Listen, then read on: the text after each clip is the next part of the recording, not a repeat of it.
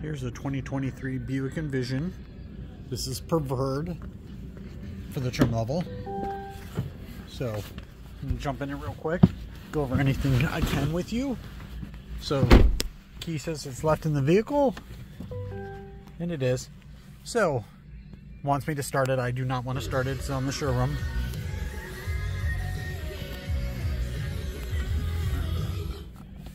Okay. One thing I like to show is the radio. So it is driver centric. So it is set up so the driver is the one that this is catered to as far as looks and everything. So not saying the passenger does not matter, but that's kind of what it's saying.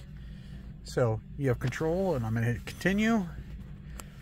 There's your links. So it gives you audio, settings, phone, Apple CarPlay, Android Auto, the Wi-Fi hotspot user. So you can actually have multiple users hooked up to this.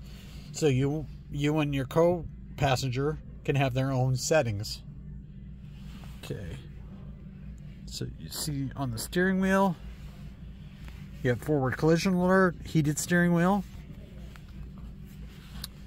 Then you can control your cruise control there, and then that controls the driver information center in front of you.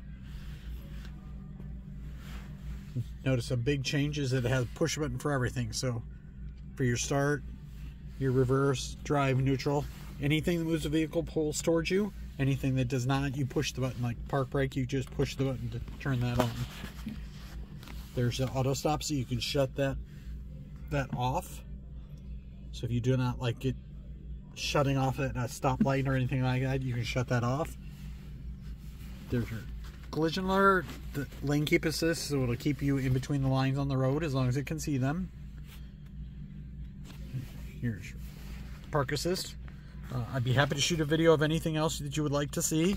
Just reply or give me a call, 319-393-3300. My extension is 6583. Thanks. Have a good one.